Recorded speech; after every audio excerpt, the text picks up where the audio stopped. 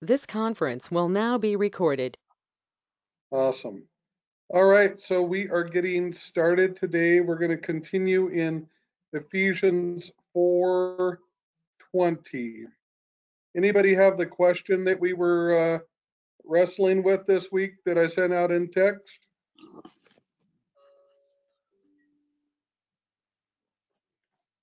Anybody get the text? I've got it somewhere.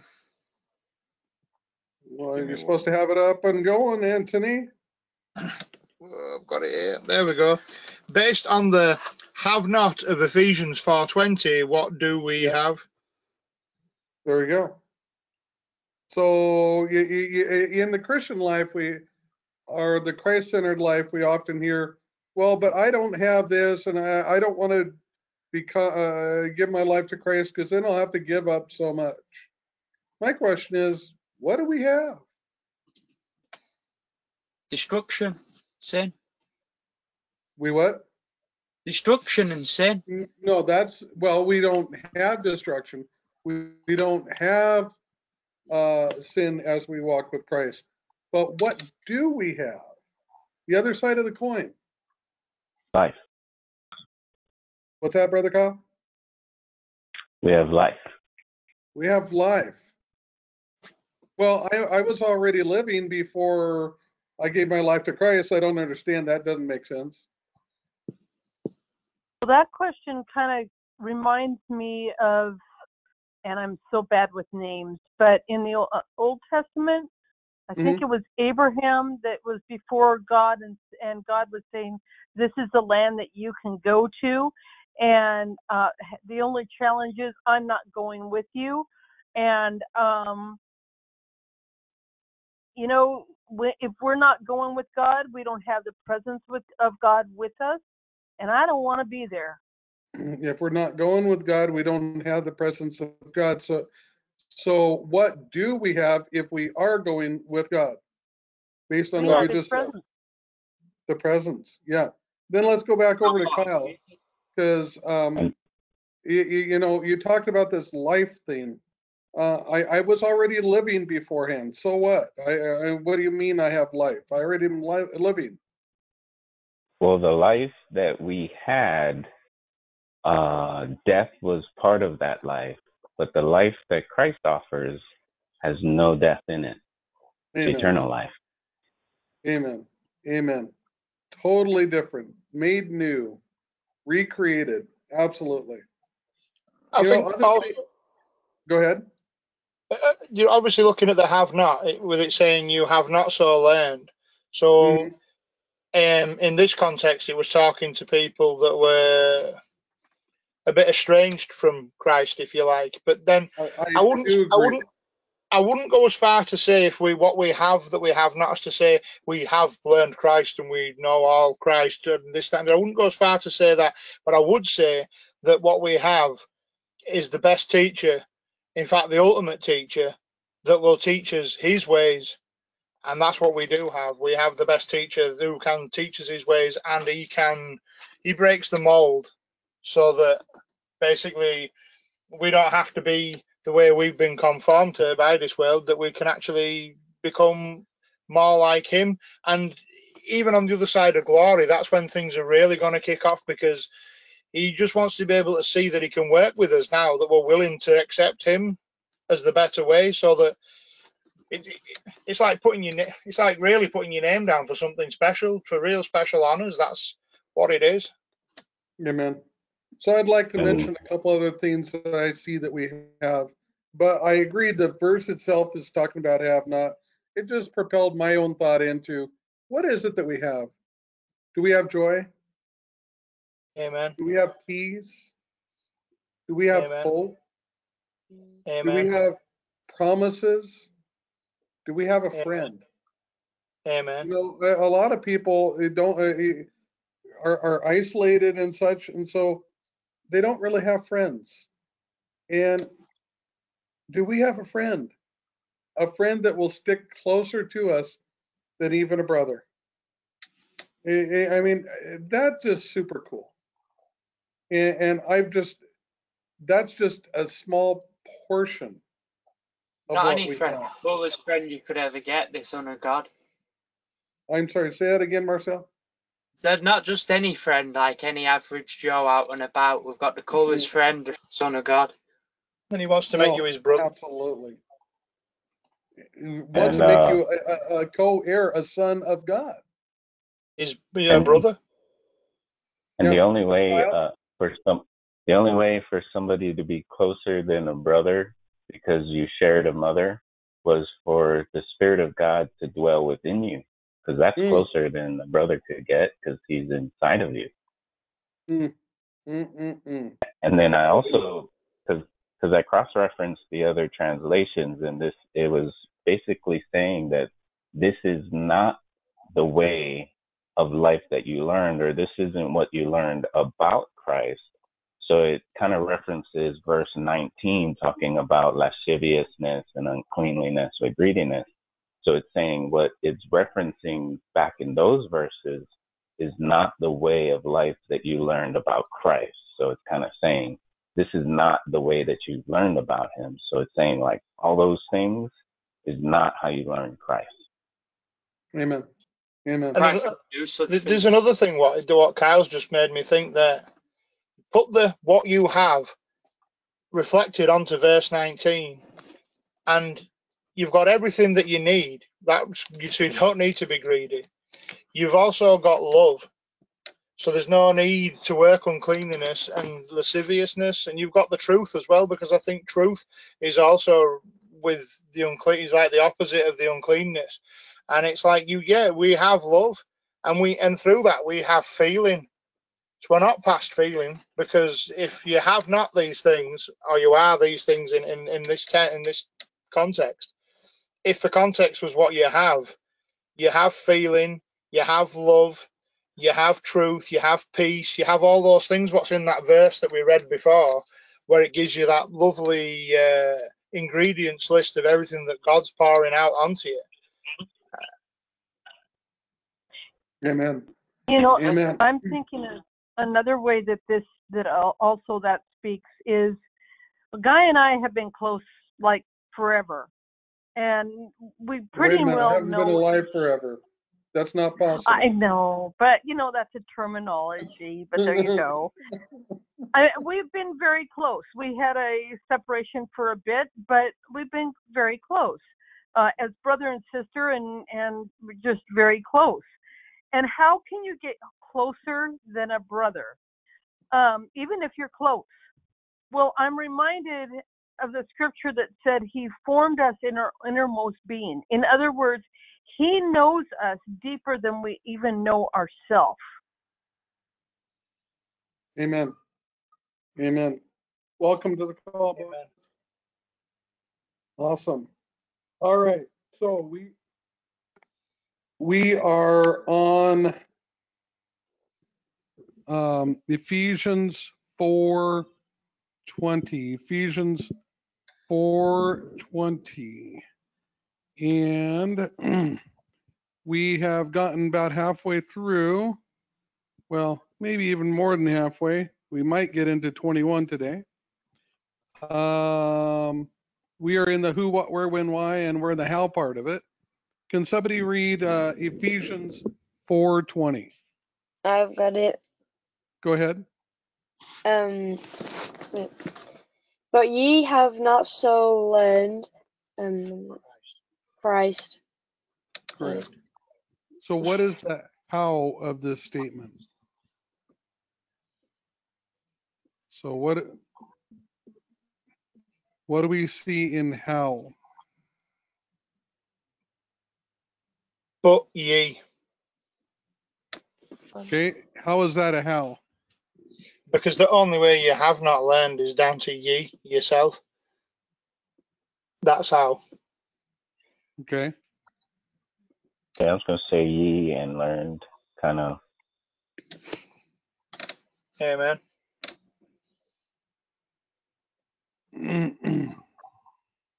So help me understand the learned, how learned fits into that. Because Christ is something you learned, and this is saying that what they're talking about is not something that you learn. So you have learned Christ, but it's referencing something that you did not learn about Christ. Interesting. Anyone else? Yeah, I'd agree with what Kyle's saying there, because in most ways you'd put Christ as the how, but I'm not confident In that I fact, would. that's what I have done. Go ahead. But you see, in this context here, it's talking about this is talking about you have not learned. So Christ is not the reason you haven't learned something. So it's like it's in a negative context. So Christ is not responsible for negativity. We are. If it Very said well you said. have so learned Christ, then I would accept Christ as the how, because you wouldn't have learned Christ without Christ. But you can't hold Christ responsible. He can't be the reason why you didn't learn. I would And completely agree with you on that. Unless you wanted it's to sort of flip it again. He's the reason that you're exposed as not learning him, because he's the example. Kyle?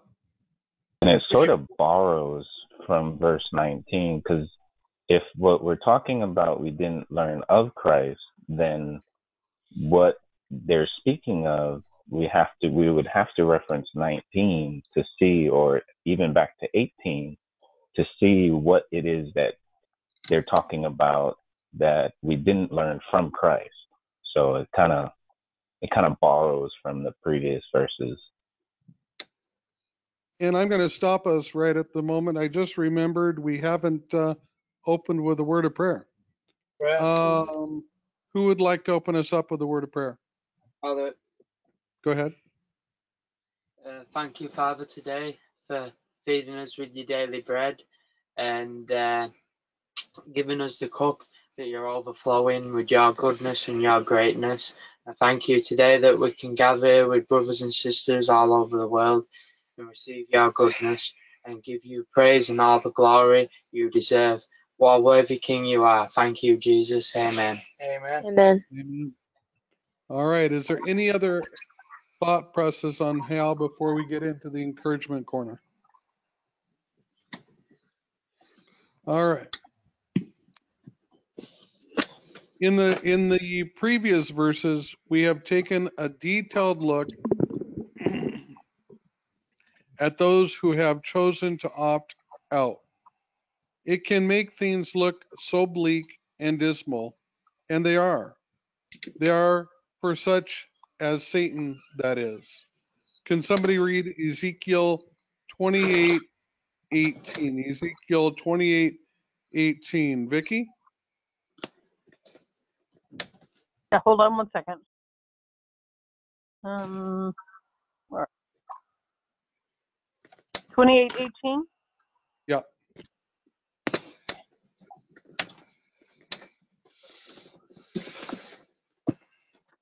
Okay.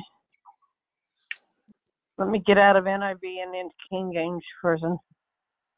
Okay.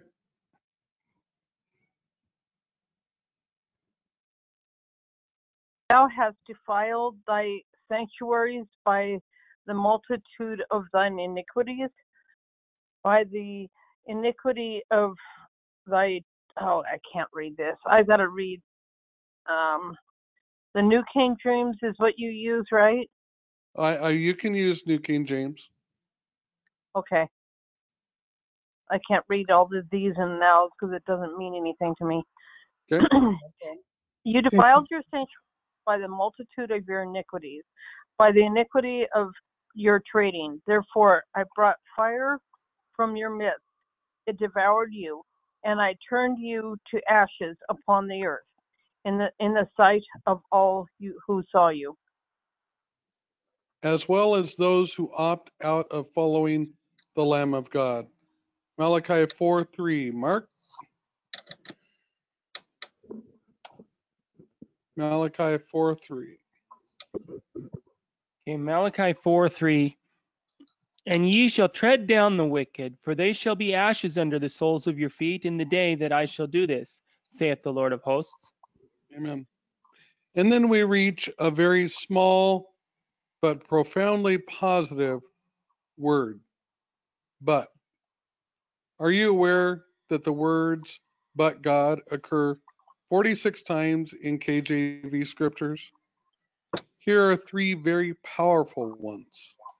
2 Chronicles 20:15. 2 Chronicles 20:15. Boniface, are you there?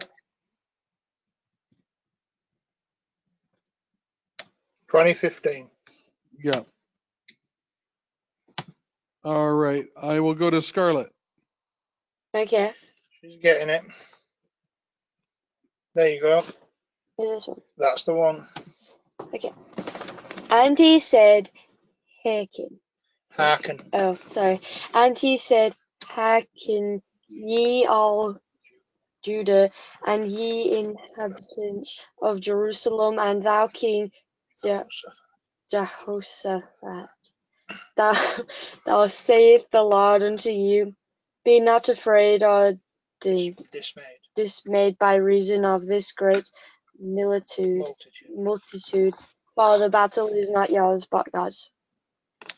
So in this case, it looked like the whole military was going to be coming against them. Their enemy was going to defeat them, but God was reminding them, this isn't your battle, but God's.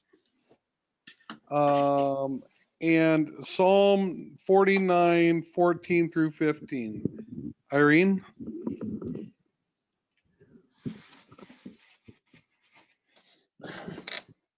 Like sheep they were laid in the grave, death shall feed on them, and the upright shall have dominion over them in the morning, and their beauty shall consume in the grave from their dwelling. But God will redeem my soul from the power of the grave, for he shall receive me. Selah. And then one more, Galatians 3:18. Marcel? 2 seconds.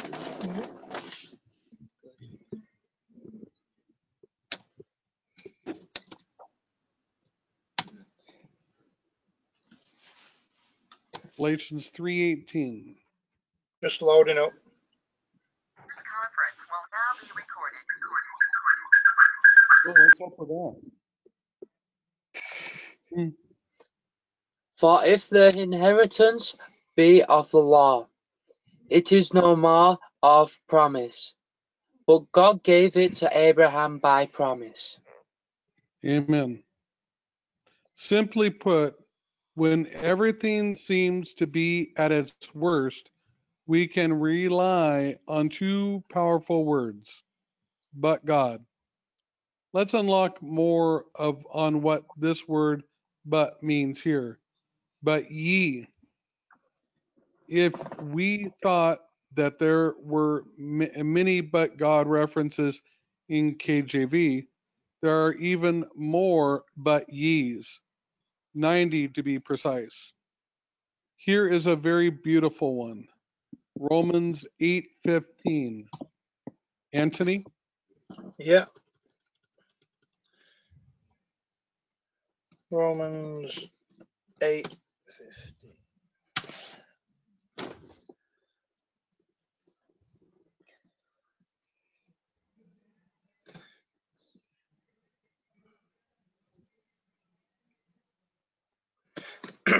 For ye have not received the spirit of bondage again to fear, but ye have received the spirit of adoption, whereby we cry, Abba, Father. Back in our focus verse, we read, but ye have not.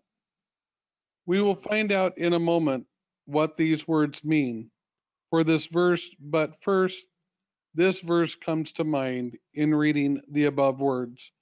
James 4:2. Go with Mark. James 4:2.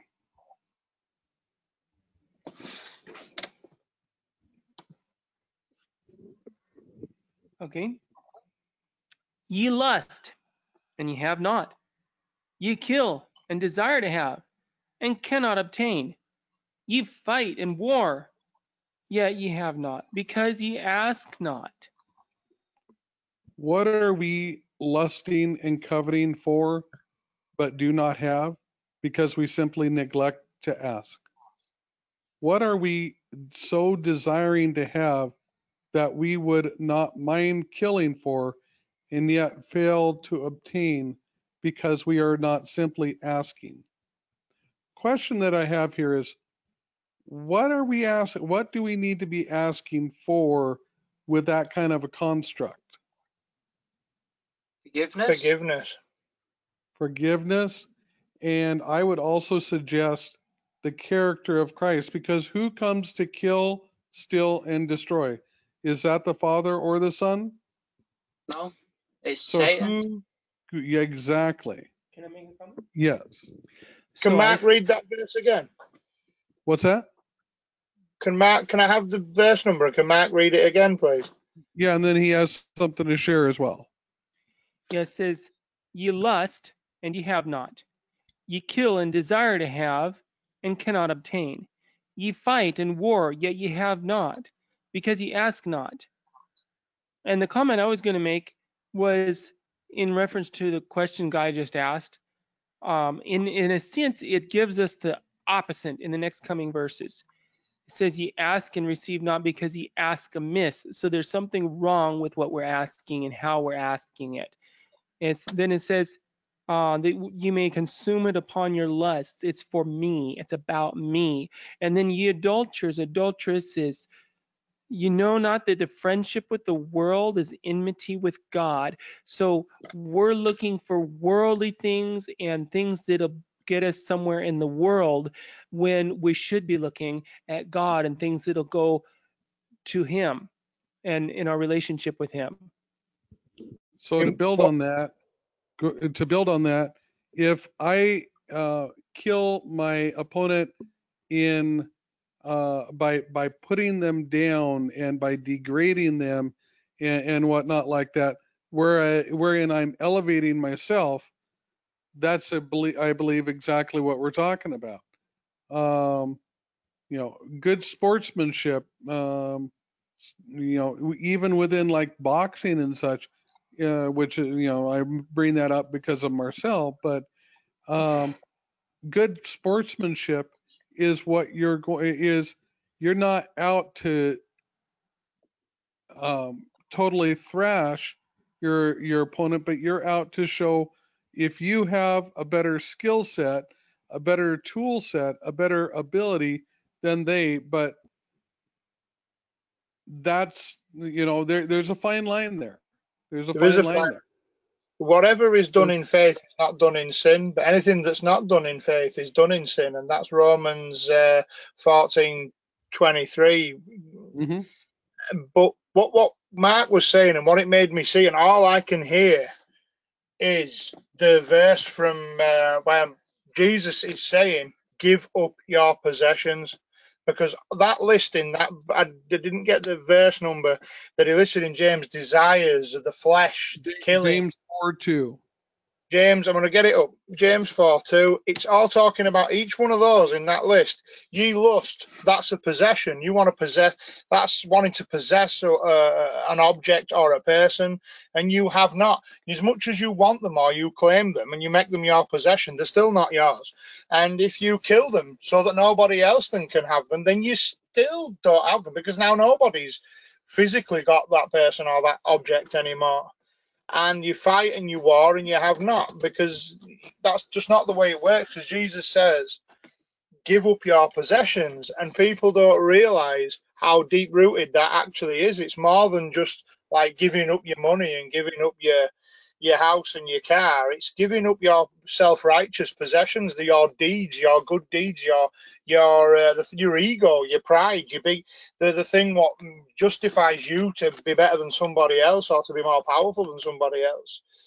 Jesus is teaching us to give up our possessions, and you inherit everything.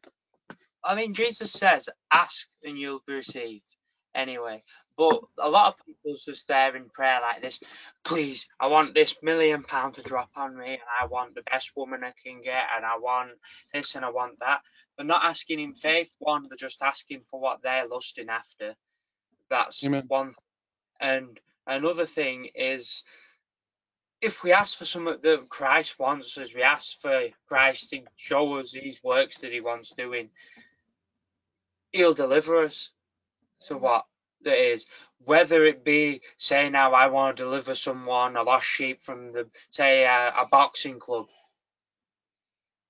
he'll deliver it.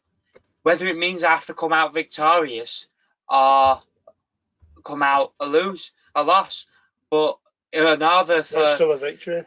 it's still a victory, because in order for it to make any sense in what its meaning, because what's the point in gathering up things in our world now to just be Amen. left behind? We need to gather up as possessions in heaven. So if that means going out there and preaching to every single soul on this planet, it means going out there and doing that. If that's our calling, that's what we need to be doing. We need to hear His calling, use His gifts to bring people to the kingdom of God. Is what I'm reaping from like this verse. Is like we're getting greediness out of this verse, and people what's like wanting, lusting, desire for what they want, that their human eyes see, not the spiritual eyes. And we Amen. just read in the previous verse that the battle is God's. So what are we at war at? Do you know what I mean? Why are we at war if the battle is God's? What are we going to claim? We want heaven to look this way. We want heaven to sound this way.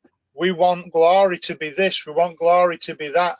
But that's the vanity of our own minds. And I think King Solomon I don't know if Marcel's even read it, but in Ecclesiastes 2, I think it's Ecclesiastes 2 or 11, I can't remember. And I know Solomon's totally having a wrestle with God. And he's like, oh, I'm so fed up of this. If I'm a rich man and I have to leave my belongings to another man, what if he's not a wise man? What if he's a fool? And then the fools inherit everything. And then he gets even more tormented. Because what he's realizing is, like, if we amass treasure on this earth, like bars of gold, diamonds, Ferraris, Lamborghinis, we will die, and that will be left. Where will those possessions remain? They will remain in this world. And for so long, that possession still belongs to the God of this world. It will serve for him to tempt somebody else, to make someone else greedy. It will serve his purpose again.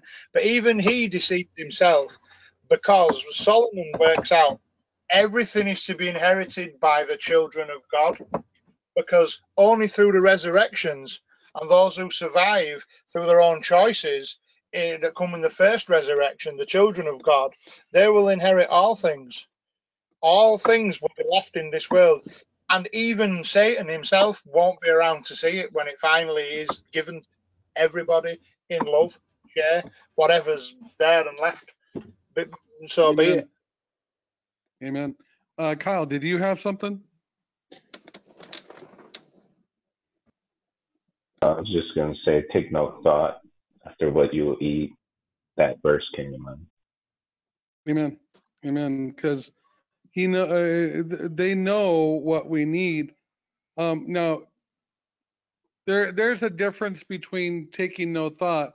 In other words, we're not just, some people will spend lots of time in taking and making sure they've got all the right stuff. We're not to be like that. We're to ask and allow him to provide. I can give you a good example of this financially with my wife and I. We were our first office that we were working in, they were going to retire. We knew we weren't going to stay there. We weren't going to go to Black Hills, and we weren't going to open our own clinic because all three doors shut. I turned to God and I said, Lord, you made us massage therapists, something I would never do. And you brought us to South Dakota, a place I would never live. We need a place to practice. Fix it. And he did. The whole thing just flowed right in, and that is what will happen if we hold on to him. Does it mean that it's always going to be easy?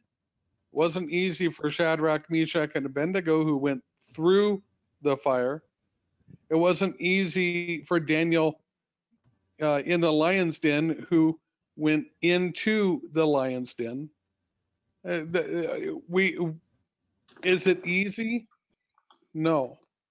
But Shows that definitely wasn't easy. does it build our character? Absolutely. Even if we end up dying in the process, knowing that we died holding on to the baton, the hand, the holding on to Christ and his Father, we know we have the victory. So Amen. we can't lose. Look at Matt, Joseph, Mary's wife.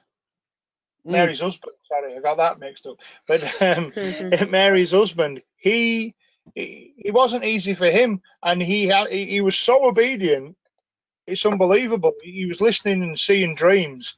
If he hadn't have had that obedience, and he hadn't have listened and accepted those dreams and those visions, then obviously God knew when he called him, because he could see that he had to be that person who was obedient to be part of that plan, because he had to respond to what he was being told. And so many of us were getting told all sorts of things and shown all sorts of things. And I'm not saying the people here, when I say that, I don't mean it that way. I mean just in general in this world, that we ignore it and then we stamp our feet and wonder why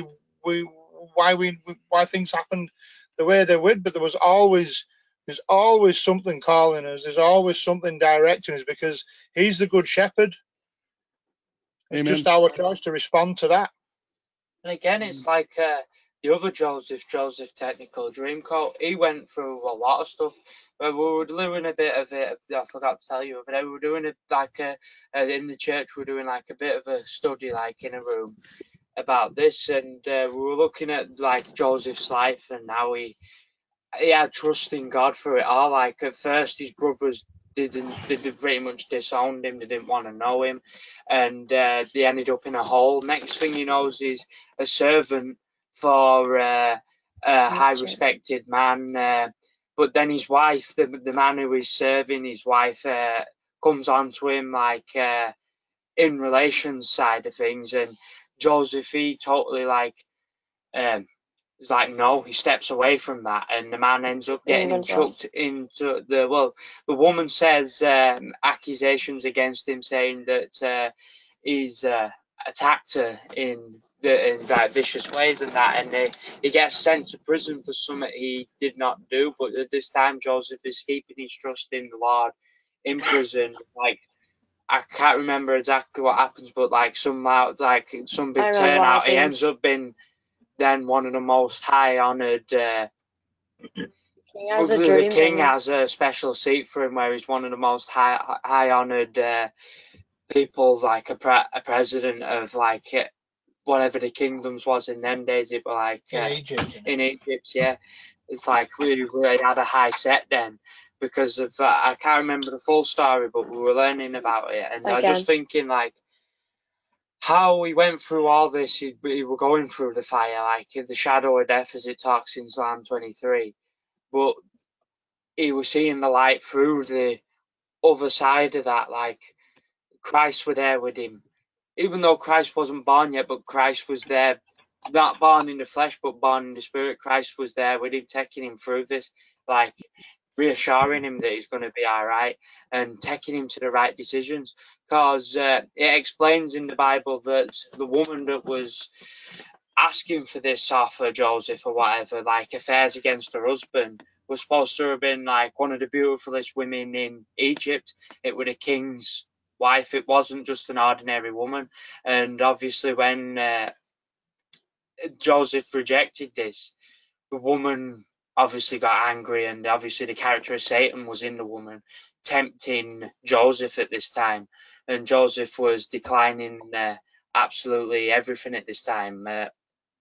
Well, Satan will come in, like he had an answer for it each time, and that. So yeah, I think I'm coming a bit off track here. So, amen.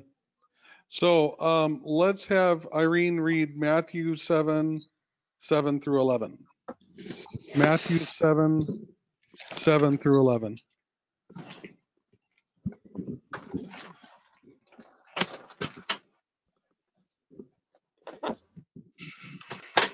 Ask and it shall be given you. Seek and ye shall find. Knock and it shall be opened unto you. For everyone that asketh receiveth, and he that seeketh findeth, and to him that knocketh it shall be opened. Or what man is there of you, whom if his son asks bread, will he give him a stone? Or if he asks for a fish, will he give him a snake or a serpent? If you then, being evil, know how to give good gifts unto your children, how much more shall your Father which is in heaven give good things to them that ask him? Amen. Amen. Back in Ephesians 4:20, the next two words we read are so learned.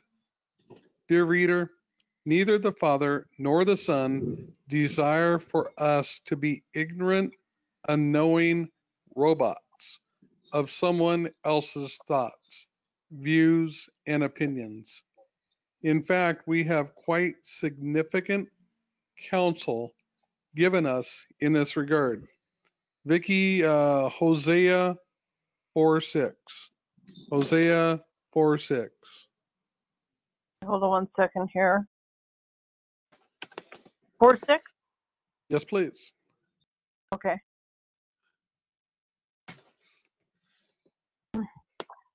My people are destroyed for lack of knowledge. Because you have rejected knowledge, I also will reject you from being for me. Because you have forgotten the law of your God, I also will forget your children. Of all the knowledge we can gain, what would be paramount import? Paramount of import. According to the Apostle Paul, this would be the answer. Let's see. Brother Kyle, I'm going to have you read 1 Corinthians 2:2. 1 second.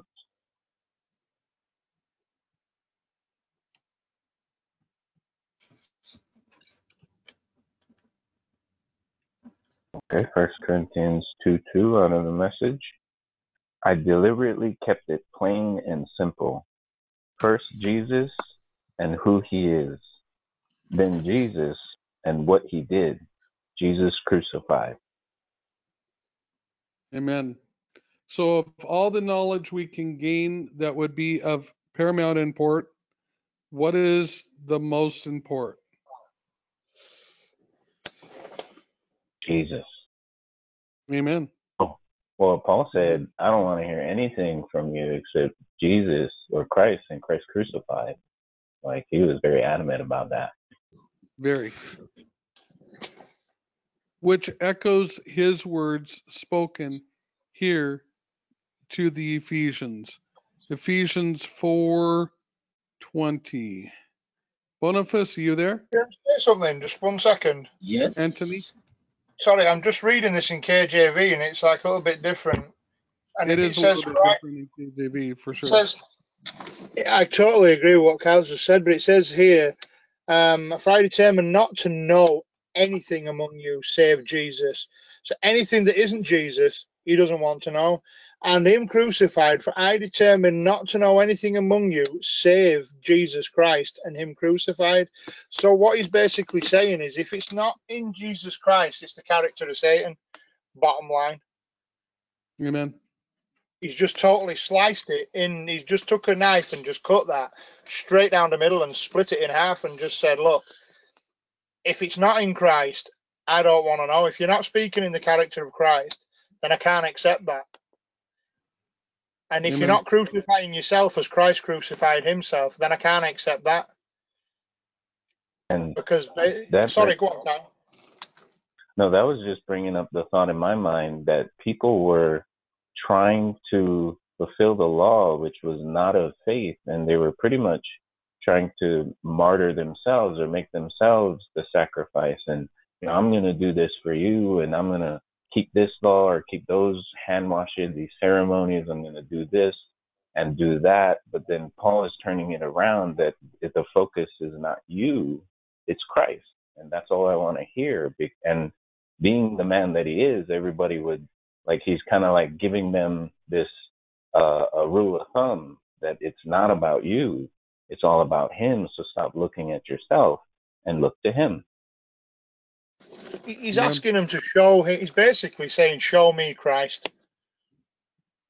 Show me Christ. And I can answer that, like, how they should answer that is they're in the body of Christ, so they should be able to reveal Christ through themselves if they're truly saved.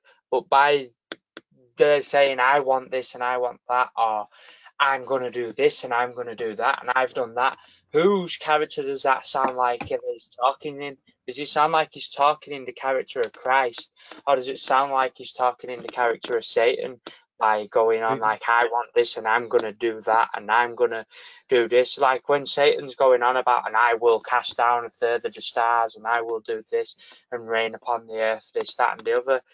It's the character of Satan talking then, instead of the character of Christ. And I think what Paul's pointing out here is like, be careful whose character you're in, because by using your own vanity and like by using like your self-righteousness, what about the righteousness of Jesus? What about what Jesus has done for us? Because we can't repay that. We can only give glory and give thanks. Share it. And share what he's done good. Amen. I'm going to hand the mic over to Mark.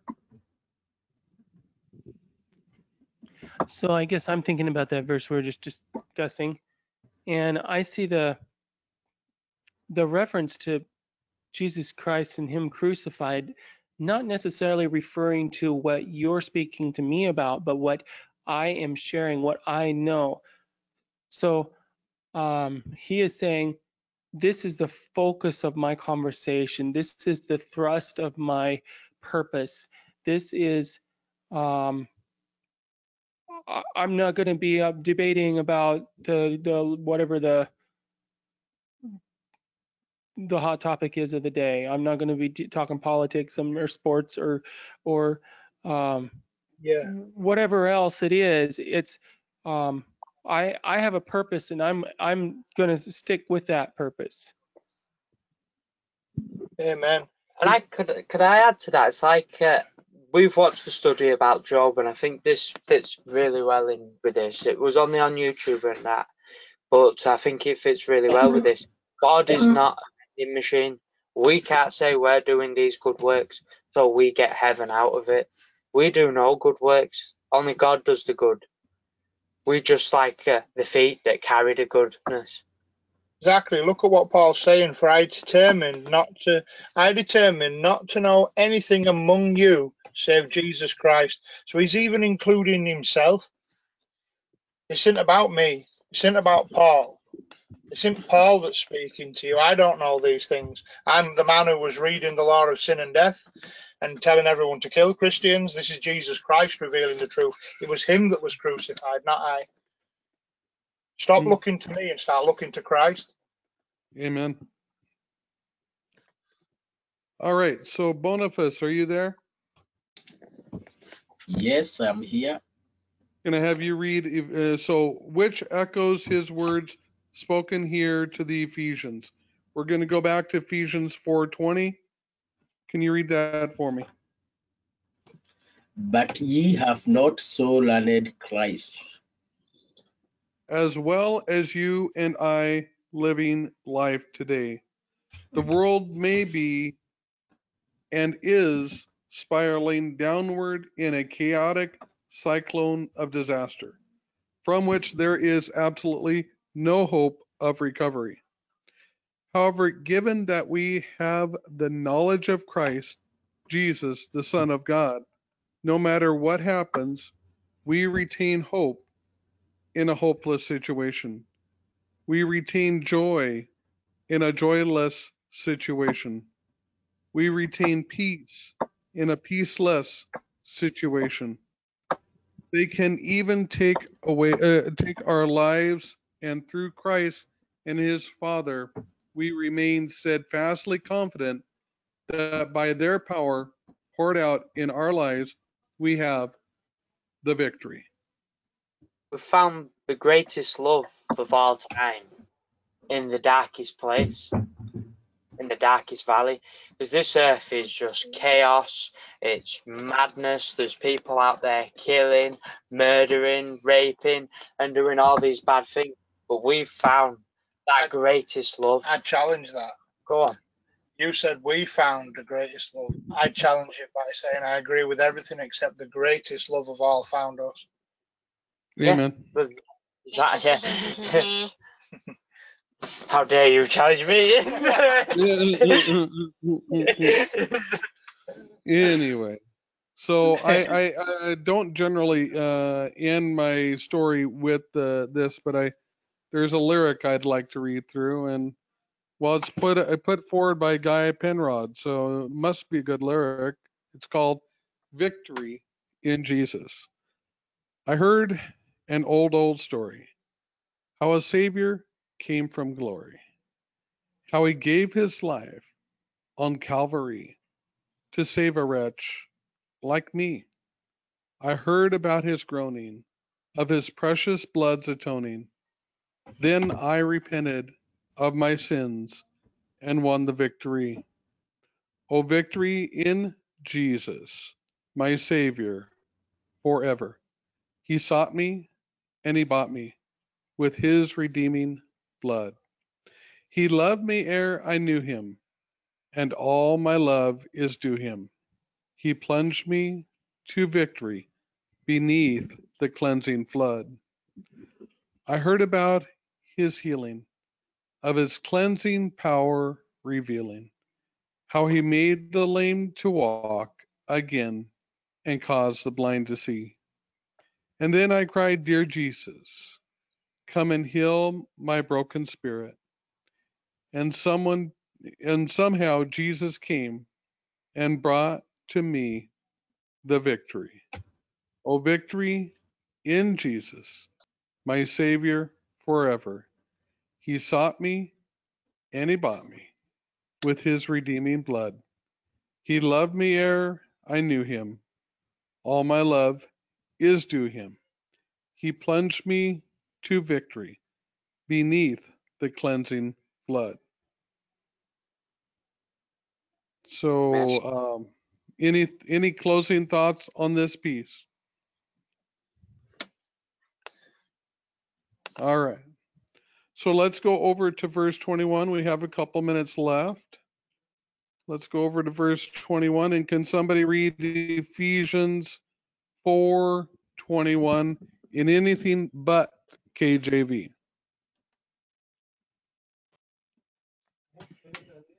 Go ahead. Kyle. What? What is that? Oh, Spanish. Oh, all right. Go for it, Mark. So anyway, I can I don't know. do the But amplified. yeah, let's try the amp. Yeah.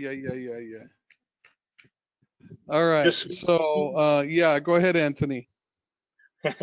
in fact, you have really heard him and have been taught by him, just as truth is in Jesus, revealed in his life and personified in him. All right. And Kyle? Out of the Message, it reads, My assumption is that you have paid careful attention to him, been well instructed in the truth, precisely as we have it in Jesus. I've got Okay. a version, really old English version, which is KJV. All right. Well, actually, with the KJV, let's hang on one second. What was that? Oh, okay. Hang on. We got one more version here. Assuming that you have heard about him and were taught in him as the truth is in Jesus. And KJV, let's go ahead and read 21 through 20, or I'm sorry, 19 through 23.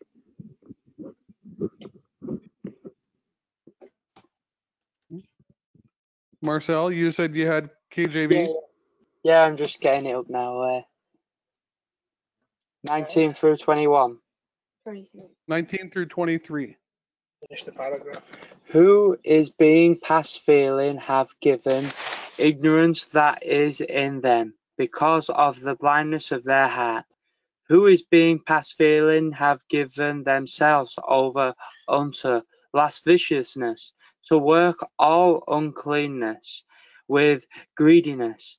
But ye have not so learned Christ, if so that ye have heard him, and have been taught by him, as the truth in Jesus, that ye put off concerning the former conversations the old man, which is corrupt according to the deceitful lusts, and be renewed in the spirit of your mind, and that ye put on the new man, which after God is created in righteousness and true holiness.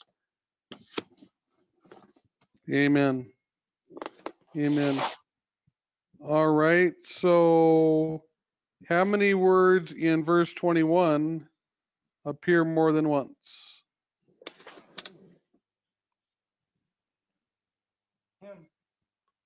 All right. So we got the word him. How many times is him occur? I see it twice. I would agree. Anything else? The What's that? the The former conversation, the old man. Am I reading the wrong one? verse 21. I have one, I have. I'm reading it wrong first. Yeah, have is correct. And what do we have there? How many times? Twice. There we go. Exactly. And I think we have time to, well, is there anything else that anybody sees? Okay. So I think we have time to go through segment. Well, we've only got like 4 minutes left. Let's go ahead and go through I know what I'll do. Let's do the definition, and then everybody remind me that I did the definition, and we'll just do skip that next week. So the only word that we have in definition here from the Eiger Apps Bible Concordance and Strong's Offline is heard, which means be noised, be reported, understand. Occurs 454 times in 402 KJV verses. 418 times equals hear. 6 times equals hearken. 3 times equals audience. What about taught? I didn't have that from it, but what do you have something for taught? Well, I guess it doesn't have a whole lot of explanation in my dictionary. It just says to teach. Well, there you go. There you go. Awesome. So, who'd like to close? I close get it? something else from that, what Mark just said. It says to teach, but taught means someone else has learned. True. Just thought that. Yeah, it's putting it into a tense, isn't it? Amen. Amen. So what it's saying is that you've been taught. So what have you been taught? That they're like, you're either in Christ or you're in somebody else. So you're either in the truth or you're into deception, or you're uncorrupted or you are corrupted. So you've been taught these things. So because Jesus is not the son of the God of confusion. So therefore, he doesn't. It's not in his character to be confusing neither. So when he's teaching people something, it's like when you read his parables, it's us that make them confusing. and complex, trying to see something so deep and complicated in it. But really, it's something really, really simple. It's like speaking to a child. Amen. All right. Who's going to bring us home with a closing prayer? Come on, guys, step forward. I nominate Mark? my sister. Well, Come on, Scarlett. Let's pray. You've been nominated. no, Mark's going to close. All right. Let's pray. Mm. Great mighty Escape. Father in heaven, we thank you that we have a chance again to study, even though it seems like a small verse with a few words, yet it's powerful. And you are powerful, and that's why it's powerful. And we ask that it make the powerful changes in our lives that need to be done, that we may go into this upcoming week in prepared for the things that you have um, prepared for us, and that we may be able to follow you wherever you go. And we thank you and pray this in the mighty name of our Lord Jesus. Amen. Amen. All right, brothers and sisters, until next week. Y'all be blessed. God bless you. Love you guys. Love you too. Bye now. Aloha. Aloha. Gotta wait for that aloha. Bye. There we go, right? Bye. See ya.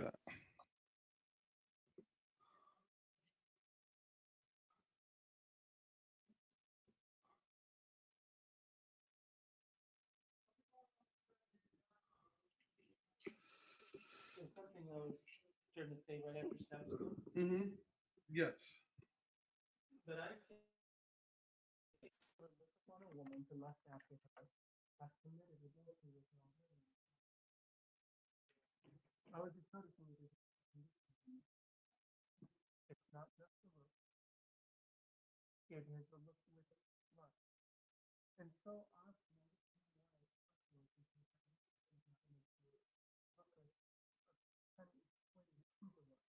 Mm-hmm.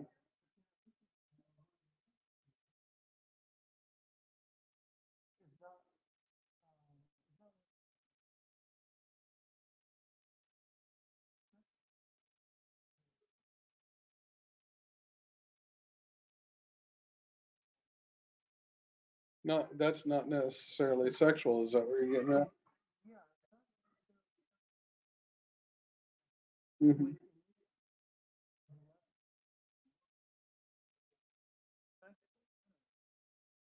So what's the difference between lust and covet? Okay.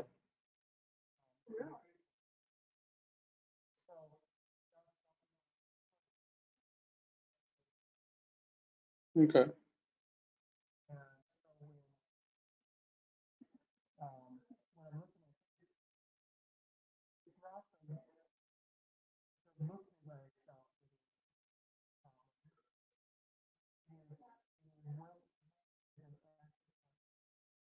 Mm.